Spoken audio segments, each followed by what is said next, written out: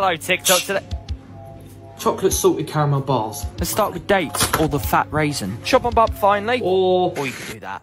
Bold. Smack in the dates, and then we're getting oats. Where are they from, by the way? Ireland. Can add protein. I don't want protein. Alright. But you can add it if you want. Right, now get some nuts and blend them up as well and chuck those in. And frothy milk. God, how quick is he mixing? But nice consistency like this. Ouch. Anyways, press it until it sort of looks like a crumble. That kind of looks like a crumble. That's what I said! Leave it in the fridge and hello. The darkest of chocolate. Chop it up. Bit for the chef. Is it good, mate? Wicked.